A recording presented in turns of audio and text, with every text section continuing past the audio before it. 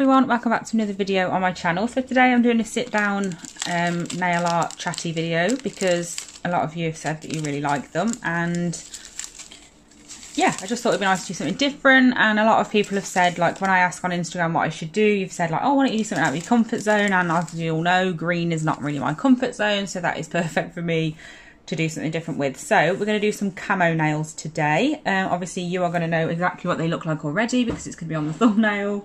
It's a bit of a giveaway, but at this moment in time I have no idea what they're going to look like, but I do know that I want to make the most, oh my god, I can't open it, there we go, of using these peridot crystals, because like I said, I don't really do green very often, so I thought let's just go all out crazy and just do full on green.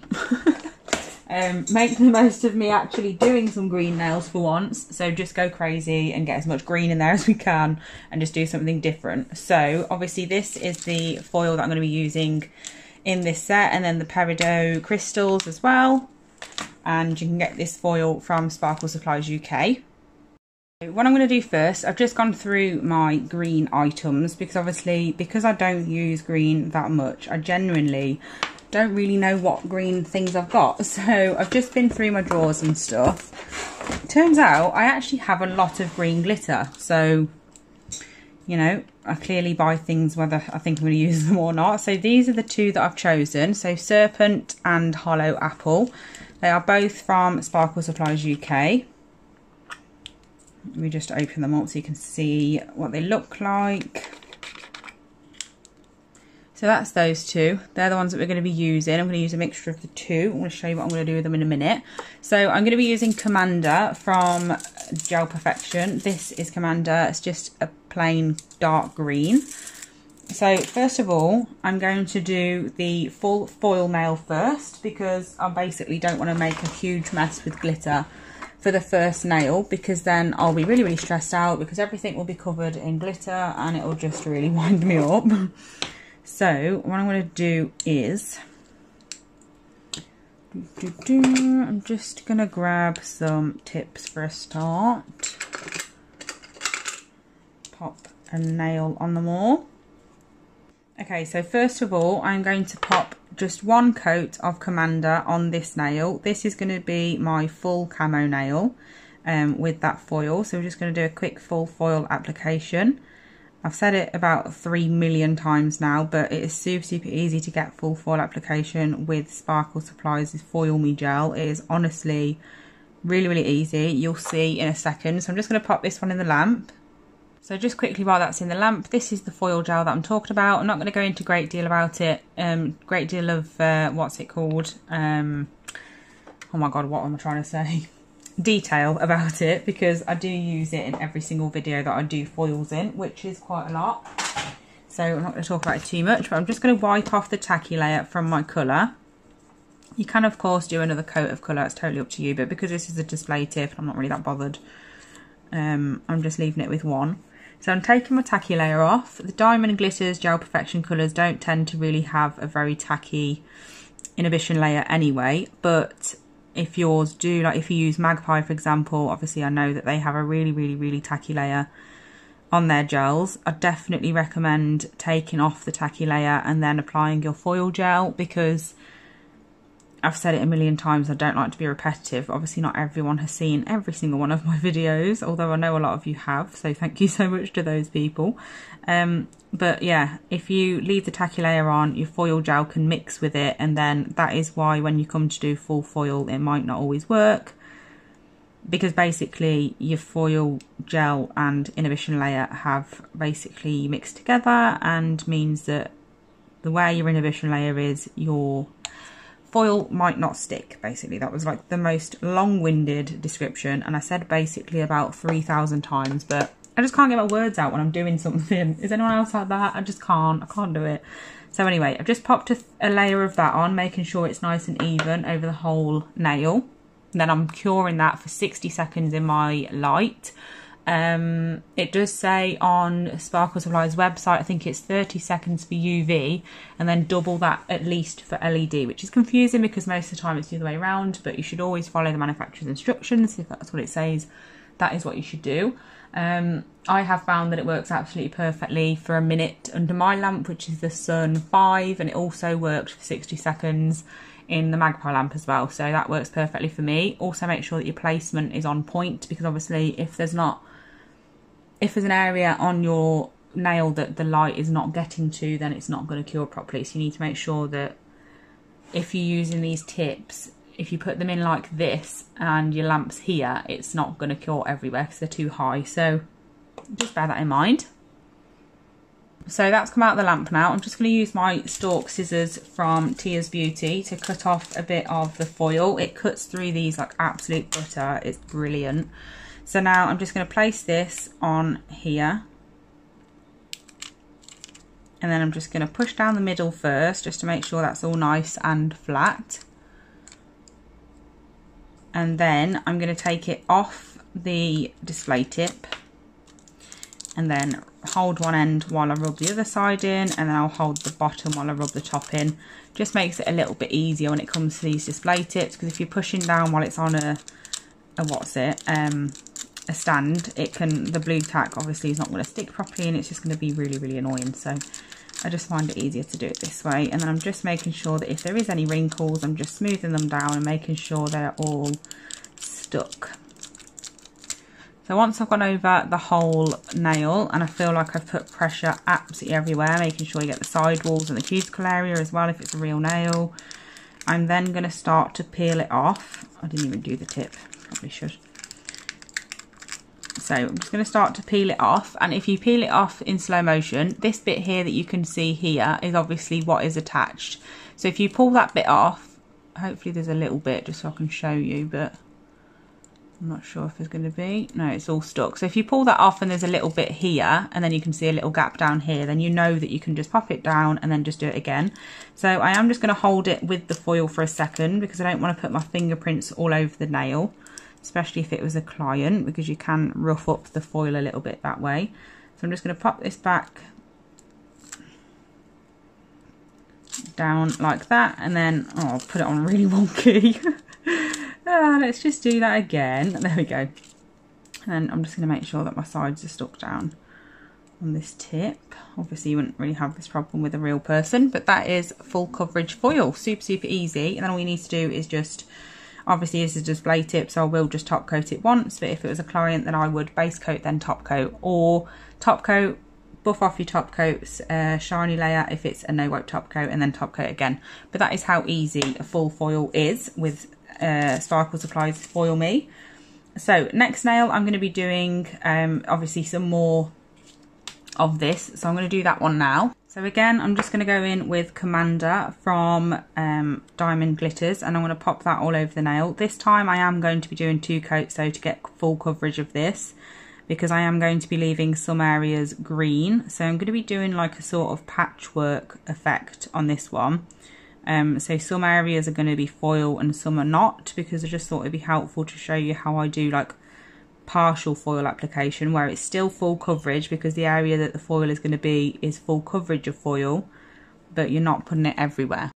Okay, so this nail is out the lamp now. I'm just going to wipe off the tacky layer again, which is even more important this time because they're only doing the certain patches. You could also matte top coat here if you're really worried about it sticking to your polish, but I'm not going to do that, because if it does I will just have a quick tidy up with a nail art brush, so it's not a problem. So once I've got off the tacky layer and it's all nice and clean, ready for my application, I'm going to get my Foil Me. Now you can do this the smart way with a nail art brush, or you can do it the stupid way like me, and you can just use your actual Foil Me brush if you're lazy. So I'm just going to pop some basic patches of Foil Me. It is much easier to do this with a nail art brush. Well, I say easier, it's easier, but it's not exactly quicker. So if you've got patience, then definitely do it with a nail art brush. You can get your Foil Me exactly where you want it. You won't have to be really, really careful, but I just really cannot be bothered right now to get that all going. So I'm just going to do it like this. I'm just going to have one in the middle there as well. Just making sure it's as neat as I can get it, which obviously, like I just mentioned, is not the easiest thing to do with the actual brush itself. So it would be much cleverer, don't know if that's the word, but it would be basically a better idea to use an nail art brush. But I am between clients and trying to do this relatively quickly. So that's that. And then just going to pop one up here. You can't really see it. That's the only problem with Foil Me being clear, is you can't see it on camera very well, but it's all good. I suppose you can see where I'm painting, so it's fine. And I'm going to put one there. Make sure you're doing the coat thick enough so it's even, but you're not doing it really, really thick where it's not going to cure. Obviously you do have to remember that Foil Me is a gel, and if it is too thick it is going to be an issue. So that's that. You can just about see where I've put the lines here. I'm going to pop that in the lamp, and then we're going to apply some foil just to those areas where Foil Me is. Okay, so I am just going to apply Foil Me all over. But I'm just going to focus it more on where obviously foil, no, I'm going to apply the foil all over. I didn't mean to say Foil Me. I'm just basically going to make sure that I'm putting more pressure on the areas that actually has some Foil Me underneath, just to make sure that it really is stuck in those areas. Obviously there is gonna be bits that stick that I didn't want to stick, basically because I didn't apply a matte top coat. So if you really wanted to obviously make sure that you don't have that issue, then it would make sense to apply a matte or velvet top coat and then apply your,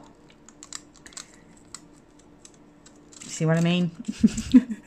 So I'm going to remove these bits. It's sort of useful when things go a little bit wrong, because at least then I can show you how I fix it, sort of thing. But like I was saying, this was going to happen, was if I'd applied a matte top coat underneath, it wouldn't have. Basically because obviously there wouldn't have been any sort of place for that to stick to.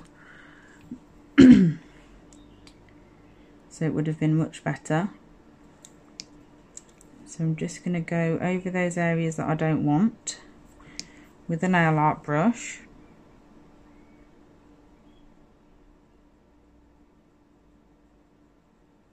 And that will just wear away at it. I am using my brush quite dry, which is why it's taken so long to lift it. But I have much more control over it when there's not. I'm using Prep and Dehydrate, which is basically isopropyl alcohol and acetone to do this, by the way. So, like I said, it's not really wet, so it's not going to be leaking all over the place, which obviously is useful. So that's what I'm going to do for every single nail. Now, if you'd use your brain in the first place, unlike me, and just put a matte top coat down, that would save you all of this hassle. But this is what happens when you try and cut corners. It usually bites you on the bum. But it's all good. So I'm just going to do this off camera, because obviously I'm just going to do the same thing to all of the areas that are stuck that I don't want to be. And then we can come back and do the next step. Okay, so it turns out I don't really need to do that, because it's not actually stuck anyway. It's just looking like it is. It's fine. So I can actually just basically, majority of it, take it off this way, and then I will just clean up with my brush afterwards. But super easy, not as a nightmare job as I thought, basically, so it's all good. There we go. Okay, so that's what this one looks like. Now you can obviously go in and outline that, or do whatever you like to, like neaten it up, but I don't actually want to. I'm leaving it like that because the whole point is it's camo and it's sort of untidy, so I've not cleaned it up too much and made like proper corners and stuff with my brush. I've just left it as it is, and I actually really like it, so I'm going to leave it like that. And then next nail, we're going to be using a mixture of two different glitters, which is these two. So the way I'm going to do it is I'm just going to apply a coat of Commander again, but instead of curing it this time, I'm going to leave it wet. And then I'm going to pick up bits of the two glitters, and I'm going to sprinkle both of them onto this wet layer. So making sure not to apply too much too soon, because obviously I want both colours on there. So I'm just going to get this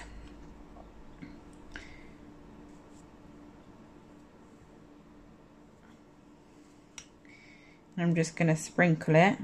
Hold on a minute, it'd be a lot easier if I did it two-handed instead of trying to mess about. So I'm just going to sprinkle that over the nail just like that. My camera has absolutely no idea what to focus on right now because there's so much going on. But this is what I meant about making a mess. This is why I wanted to get those other nails done first. So I'm just sprinkling it over the top with both the glitters. And I'm just going to turn it over just to make sure we get everywhere.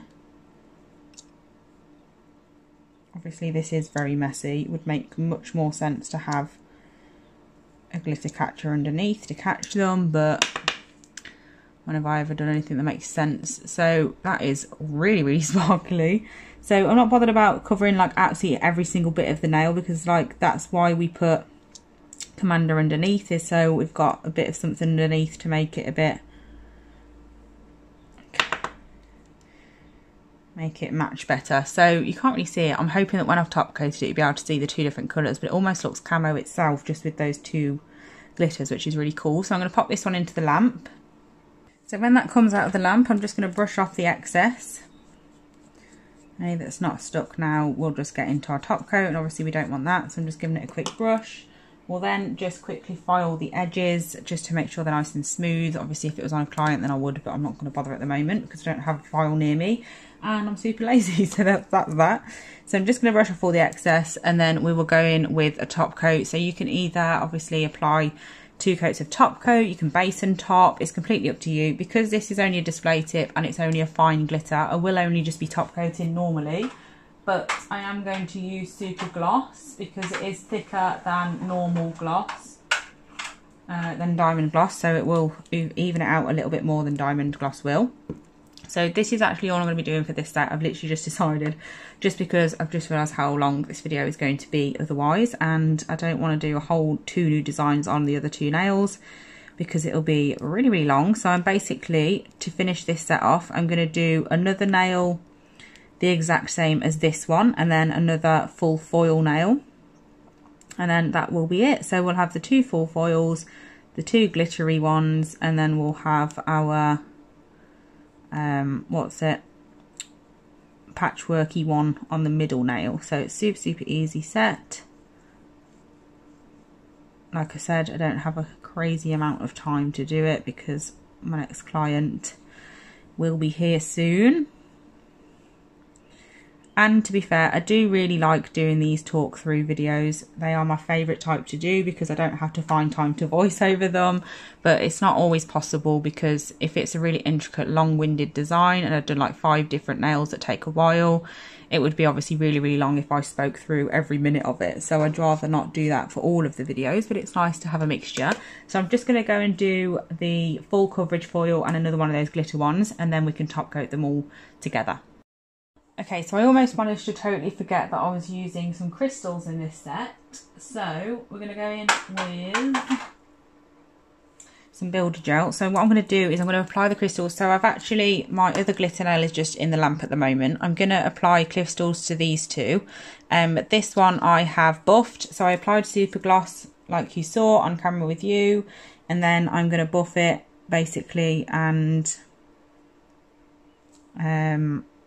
then top coat on camera so you can see what it looks like, because I don't know, I just really like a smooth glitter nail, so that's what we're going for. So obviously, like I said, we're going to be using the Peridot crystals. They are much lighter than this design, but I don't care. I'm just using this opportunity to actually use some crystals because my clients don't really tend to go for crystals, and especially not green ones, because I don't have a lot of clients that like green. So I'm just trying to find my picker up. There it is. So I'm going to go for a typical like large in the middle, then smaller on the outside sort of effect. I think I'm going to make the most of using quite large ones for this, mainly because if my clients ever do have crystals, they're never very big ones. So I'm just going to use them. I'm going to make the most of using larger crystals, basically. That is what I'm trying to get at right now. Is that the same as that one? Do you know, I find crystals really deceiving. Like, I look at them and I just have no idea if that's the one I'm actually looking for. I'll place them properly when I turn them round, because doing it upside down is not proving to be very clever. But It's all good. Just popping those into the wet builder gel. Some people apply them to polygel as well, or acrygel, or whatever you want to call it. I don't, because I don't really use polygel. And like I said, I don't really use crystals either, so there you go. Is that the same? I think so. Right, I'm going to flip it round. Use the other side of this tool to place them.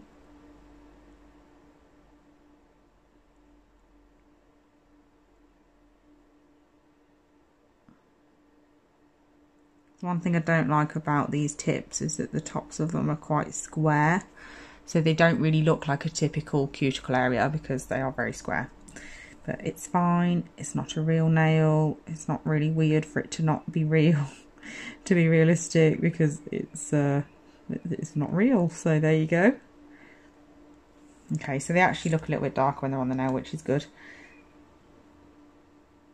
I'm going to get them in the lamp before they slide around anymore.